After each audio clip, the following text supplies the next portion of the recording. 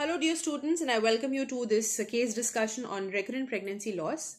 Now the case that I have included here for discussion of this topic is about a case of the first trimester losses, the typical definition of recurrent pregnancy loss. The cases in which include mid-trimester losses, they've been separately discussed into in cervical insufficiency. So if you want to just have a quick run through, you can always refer to your cervical insufficiency case discussion, because over here we will be discussing specifically about the per definition, the recurrent pregnancy losses.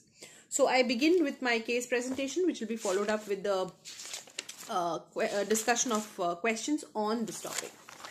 So my patient Mrs. X, 32-year-old lady, wife of Mr. Y, who is 40 years of age, is a semi-skilled worker from the so-and-so place, is G4A3 with LMP so-and-so, with UPT with previous normal cycles, with UPT positive on so-and-so, home UPT done positive on so-and-so, making her period of gestation currently at 6 weeks plus 2 days. She gives history of recurrent miscarriages, previously 3 of them at around the same time, due to which she is anxious in this pregnancy and wants to know the prognosis. History of present pregnancy. This is a natural conception with previous normal cycles.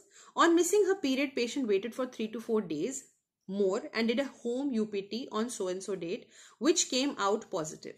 But since she had history of repeated miscarriages, she did not wait and seek medical advice at a nearby center where ultrasound facility was not available, and she was referred to a nearby tertiary facility for further investigations and management.